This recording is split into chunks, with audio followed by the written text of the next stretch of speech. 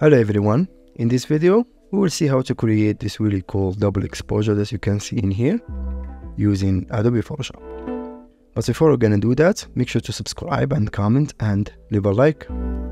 Alright, so let's get to it.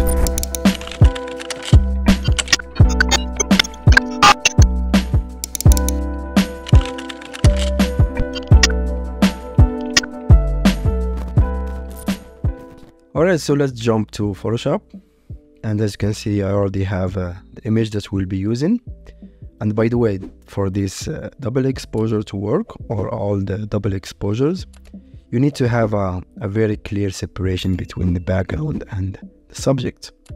So that's the key to make a really nice double exposure. Alright, for example, this image, it will work perfectly as a double exposure because you can see a clear separation between the sky, which is the background, and the subject, which is the model. Also, for the other image that we'll use as a double exposure is these branches of the tree, and as you can see there is a clear separation between the branches and the background. Alright, so I'm just gonna take it and drag it to the other tab. Alright, now I'm gonna press Ctrl+Command+T, and that will make it smaller somewhere around here. So the idea is to actually place the branches to follow the trees, just like that. And also I want the branches to go in here in the head, into like the arm area in here. So let's actually try to do that. So I'm just gonna make this a little bit smaller. Maybe I will drop down the opacity to see exactly what I wanted to do. So basically I want the effects or the double exposure to start from the arm and then go just right here to end with the trees. Alright, somewhere around this area in here.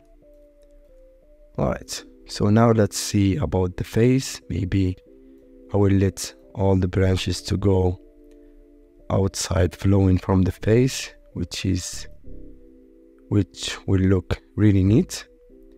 So let's see what we're gonna do in here. I think I will be okay to have something like this in here. Maybe I will just drag it a little bit down to this area in here and make it a little bit smaller. Alright, I think somewhere around here it will look interesting. Alright, now that I know which parts I want to be shown, I can go ahead and actually make this 100%, and let's name these branches, and let's change it to lighting or screen. Let's see. I think lighting will blend better. Alright, something like that. I think it looks really nice. And I can go ahead and press Ctrl+Command+T and change this position if I want. Alright, so I would keep it like this, and let's see what we'll do next. Alright, so I want to blend this white background that we have now. I want it to blend a little bit better with the sky.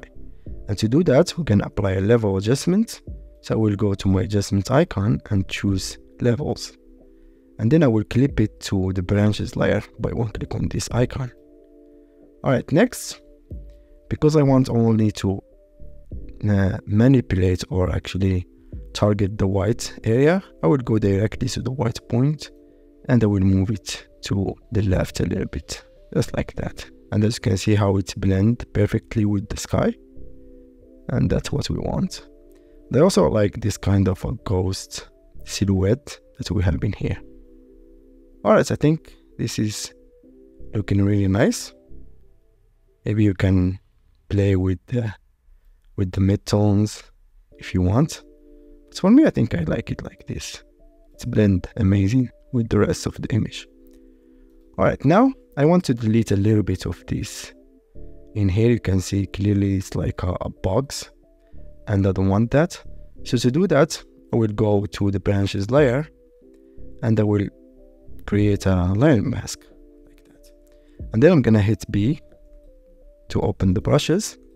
And while I have in black as my foreground color, I will go and I will start delete these parts, some of them, just to blend everything a little bit better with the image.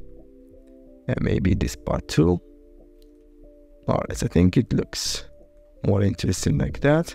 For example, this one definitely needs to be blended a little bit better. And this part in here. I have a soft brush to blend everything together nicely. And maybe a little bit in this part. Yeah. But to have that harsh edge in here. Yeah, maybe like that. I think it looks a little bit better. Alright. I think it looks good.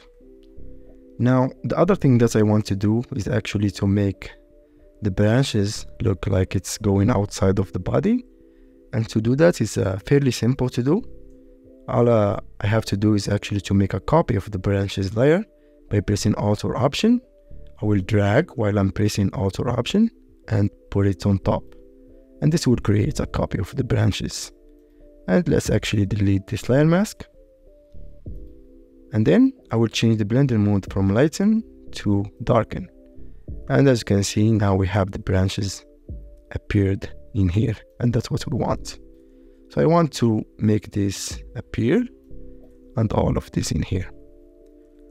Alright, to do that, I will apply a black layer mask by pressing Alt or Option on my keyboard and one click on this layer mask icon. And then I will hit B for the brushes. And while I'm using this time white as my foreground color, I will start revealing all these brushes that I want to be revealed in here. This one too, all of this. And a little bit in here. So it looks actually really neat like that. And I know that there is a branch in here that I want to reveal. Yeah, this one. It looks very nice. Maybe not this one. I will delete this part in here. Alright, I think it looks really cool. As you can see, we have a really nice double exposure. This is actually blend very good with everything else. Now, the only thing that I want to do is actually to blend it a little bit better with the image. And of course, you can add bird or whatever you want. But for me, I will keep it this simple. So the only thing I want to do is to add a solid color. So we'll go and choose solid color. And I'm gonna go for something a little bit bluish like this. Alright, and I will change the blending mode to exclusion. And then I will drop down the opacity quite a bit, around 14 or 12%. And as you can see, it will give it this really nice vintage look to the whole image. Alright, so the next one that I want to add is a gradient map. So I will go to gradient map in here. And I will change the gradient. For example, this black point, I will change it to a cyan color. Maybe a little bit darker, something like that. And the white point, I will change it to an orangey, brownish color. Something. So it's here. Alright, and I will press OK. So a double tone gradient. And I will change the blending mode of it to soft light. And again, I will drop the opacity quite a bit, like 20%. Alright, I think it looks really nice. One other thing that you can do if you want is to add a little bit of noise to the whole image. There are many ways to do that, but there is a very simple one by creating a new layer. And then I will fill it with a 50% gray by pressing Shift F5 on my keyboard. And then here you can change the content to 50% gray and press OK. And then I will go to Filter, Pixelate, and I will choose Pointillize. Next, I will change the cell size to 3. This is the lowest number that you can do. And I will press OK. Next, I'm gonna desaturate this by pressing Ctrl Shift or Command Shift U, and this will desaturate it. This will turn it to black and white. Now I want to apply a little bit of blur on this before changing the blending mode. So I will go to Filter, Blur, Gaussian Blur, and I will keep blur between 0.5 to 1 pixel. This depends on the resolution of your image. For this I would keep it 1 pixel and I will press OK. Now I'm gonna change the blending mode to overlay, and let's zoom in and see. As you can see, it's a little bit harsh, so I'm just gonna drop down the opacity a little bit, around 30%, and there we go. We have our effect. This is before and this is after. Alright, so I hope that you enjoy and you like this quick tutorial and it was a little bit helpful for you. Don't forget to subscribe and comment, and wait for more tutorials to come, and have a nice day. Thank you for watching.